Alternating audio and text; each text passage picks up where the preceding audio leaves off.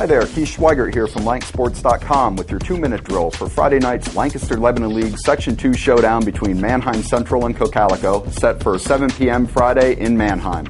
Quick note for this one, if you can't make it out to the game, I'll be blogging live from it, so be sure to come back to lanksports.com. I'll bring you all the action that's going on the field, plus scoring updates from around the league. You know, this game should really have been held at the end of the year because in all likelihood it's going to determine the Section 2 championship. Both these teams are coming in with 3-0 records. Manheim Central, of course, comes in as the number 5 ranked team in the state by the Harrisburg Patriot News. They've knocked off Susquehannock, Wilson, and Lancaster Catholic in their non-league schedule. That's a pretty impressive run, especially with those last 2 games. Wilson made it to the Quad A state semifinals last year.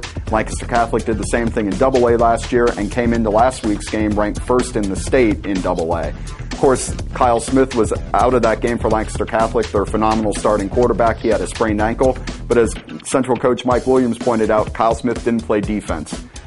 Manheim Central is loaded with talent on both sides of the ball. They come in averaging 232 yards on the ground, 164 through the air.